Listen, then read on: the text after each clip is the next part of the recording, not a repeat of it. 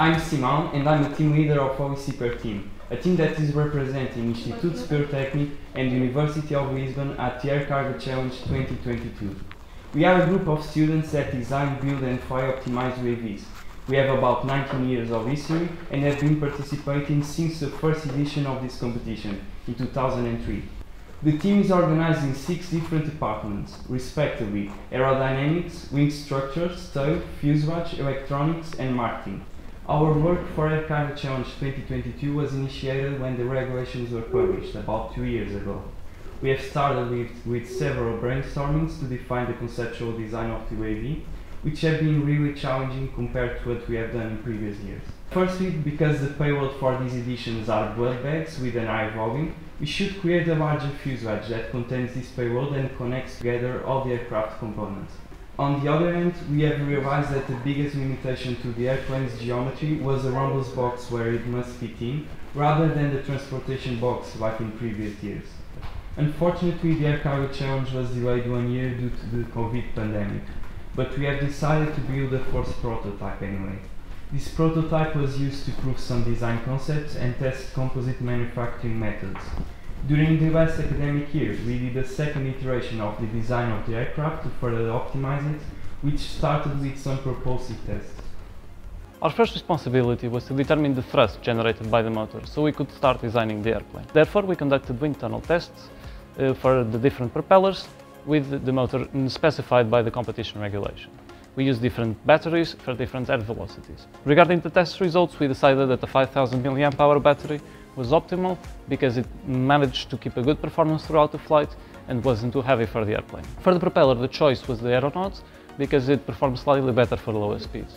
Finally, we managed to plot a function with the time and velocity of the air as input and thrust of the motor as an output. We used these to optimize our design of the aircraft.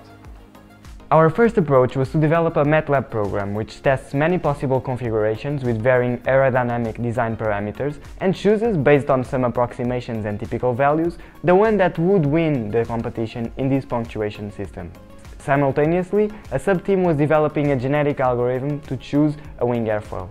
At this point, we had the airfoil chosen and the general parameters for the wing, such as area, mean core, taper ratio, and the angle for the rhombus box that were applied to an elliptical wing.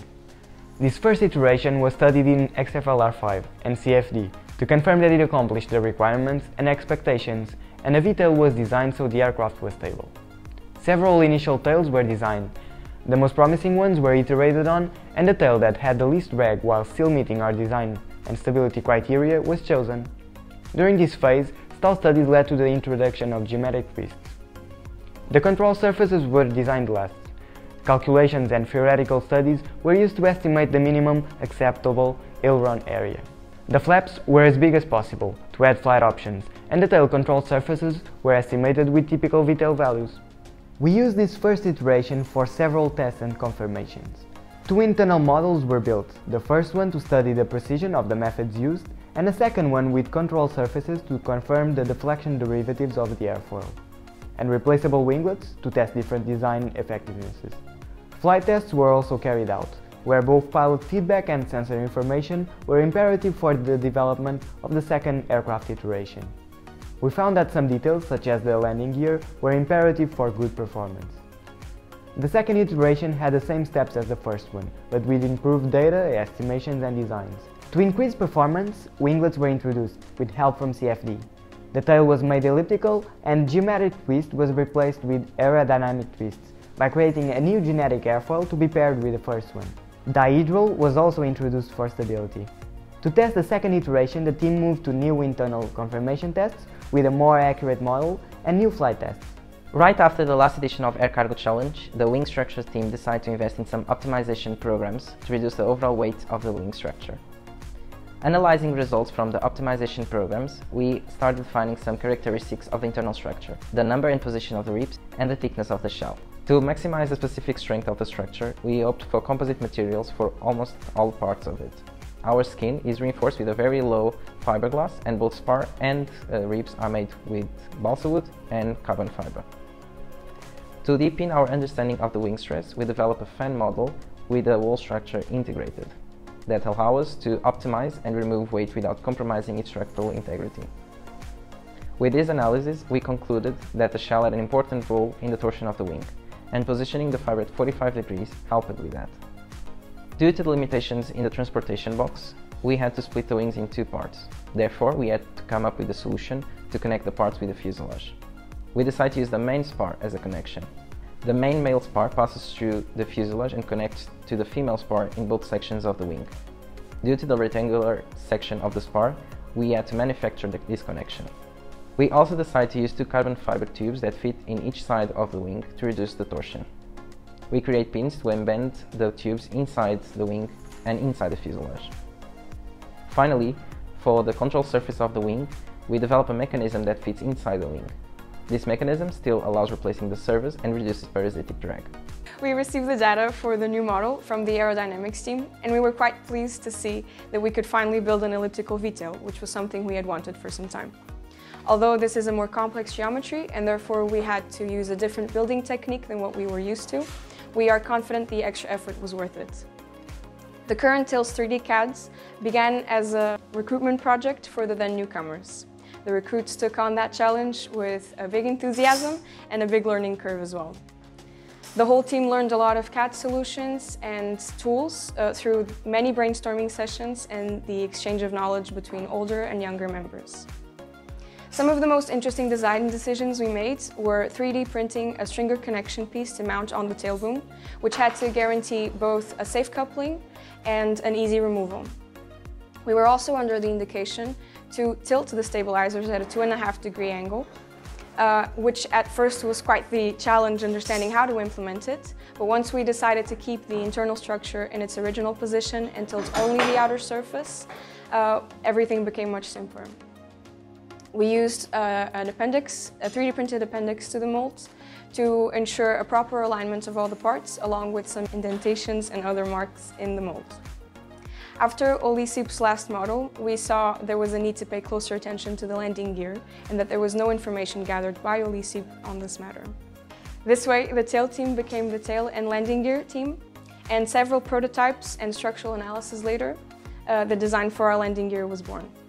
This was a really big opportunity to learn and explore, such as how to build and optimize our own wheels rather than just buying them. One of the landing gear's crucial points of study is its linkage to the cargo bay. We needed simple but reliable connections that would not only allow the access to the transportation box, but also allow us to repair or replace the landing gear in case it gets too damaged, so we went with the good old plates and screws.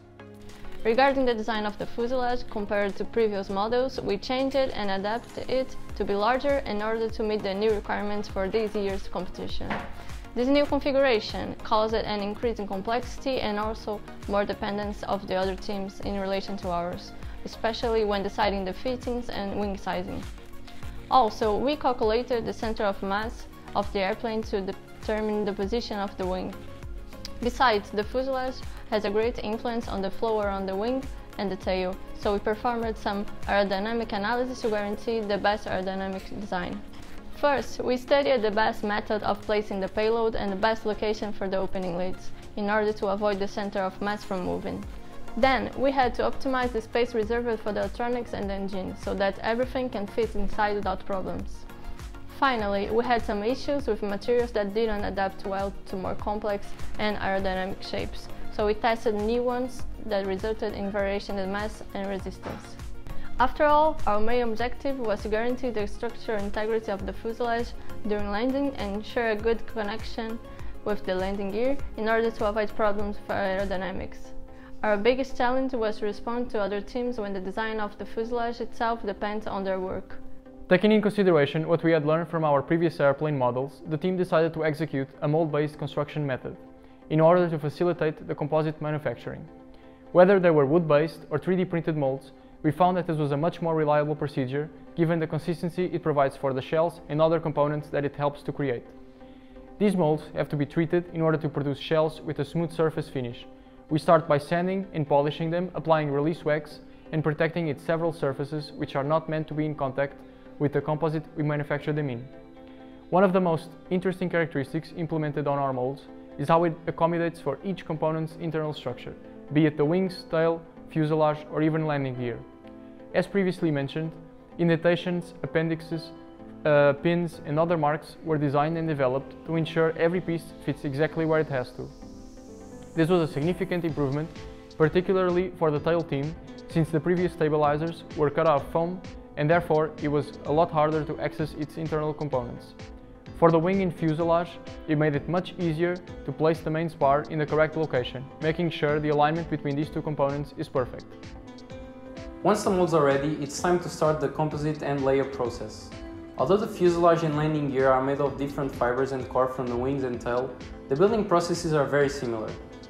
After having decided how many layers of each face to incorporate for a specific component in question, the fiber sheets are laid upon the treated mold, then a foam, Irex or wood core is placed, and lastly the rest of the fiber sheets, with all of these sets being permeated with epoxy resin. Another technique used for components like spars is rolling the resin permeated fiber sheets around the core. Afterwards, these composites are cured in vacuum or in some cases in a normal environment. Adjusting the fiber sheets to the shapes of the mold or even rolling them around the core is definitely a challenge to overcome, especially in crucial areas like the leading edges and the area where the landing gear is linked to the fuselage. There were also used some unidirectional carbon fiber strips in the wings and in the landing gear to increase the strength in the areas where the stresses are higher. Electronics are fundamental for our RC plane, and although we don't build the electrical components ourselves, they still have to be very well planned and placed throughout our model. Therefore, the construction phase has to always have in accordance to our electrical overview. The battery that powers the secondary circuit is a 650 mAh 2S LiPo battery directly connected to the receiver. The receiver gets inputs from the GPS-like position, altitude and airspeed, which are right away transmitted to the controller, delivering all the important information to the pilot. Through the antennas, it also obtains the signals from the controller needed to adjust the servos that actuate in the control surfaces. The radio controller was programmed in order to have multiple modes for flap deployment or control surfaces sensitivity. Last but not least, everything must be assembled, every final detail must be accounted, and the airplane must pass a structural test designed to ensure a safe and successful flight. In the assembly, it is important to ensure that all the components fit together, especially between the wings and the fuselage, to grant a tight fit and a good transmission of the forces and moments between the components. This stage is when we do all the last trims to the fittings. Therefore, the final assembly is a critical step, not only because after finished we get closer to flying our airplane, but mainly because it determines how well it will perform in flight. We've crashed our plane in one of our test flights, and that led to a lot of subsequent hard work in order to rebuild it in time for the competition, but we don't consider this to have been a loss. In fact, it proved to be essential in detecting several flaws to be corrected and details to be improved.